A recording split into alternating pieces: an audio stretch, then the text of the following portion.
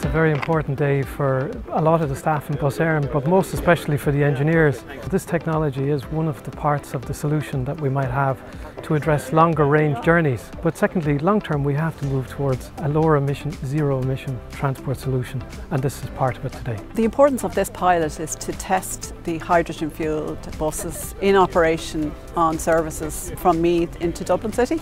So it's important that you test them in real life operations, and that's what we want to do starting today with Bus Éireann. The big advantage of these buses is they don't have to recharge during the day. You can fuel them up overnight, about 400 kilometres distance. City centre, urban, short trips, we can do a lot of electric buses, longer distance, interurban, hydrogen. That's the future, I think. No more fossil fuels, cutting out the carbon. Using our own fuel power supply, we can make hydrogen here in Ireland, and it works really well. It's a new energy system of the future.